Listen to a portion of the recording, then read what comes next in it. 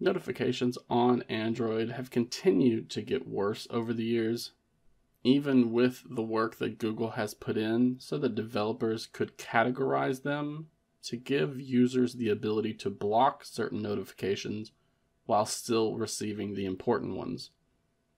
But shady developers continue to abuse the system, and it's resulted in a poor experience for the user while also chewing through the battery in our phones.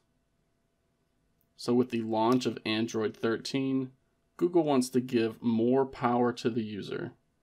This is happening by forcing the application developer to explicitly ask for permission before sending notifications to the user.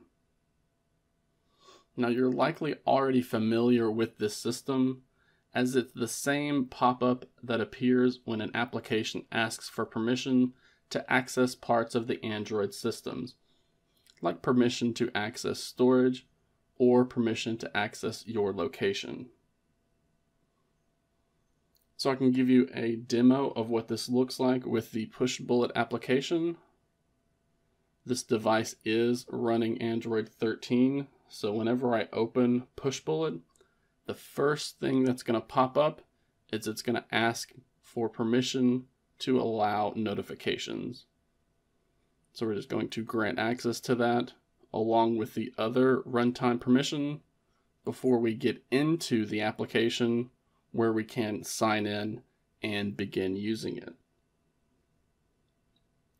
Now, sadly, this requirement won't go into effect for all applications in the Google Play Store when Android 13 gets launched. Instead, it's only going to be a requirement for applications that target API level 33, which is going to be released with Android 13. Instead, Google gives developers a year or so to get caught up with the new systems that they implement in the new release of Android. So later this year, with the release of Android 13, we're likely going to see Google increase the aforementioned requirement up to API level 32, which is what launched with Android 12L. So it likely won't be until the winter season of next year that Google begins requiring all Android app developers to target this new API.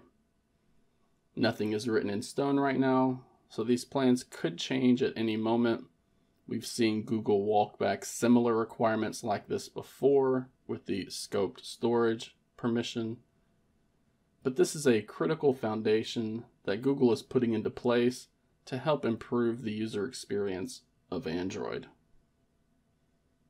This, paired with the new TAR system, standing for the Android Resource Economy, should help improve battery usage once all applications are using the new systems.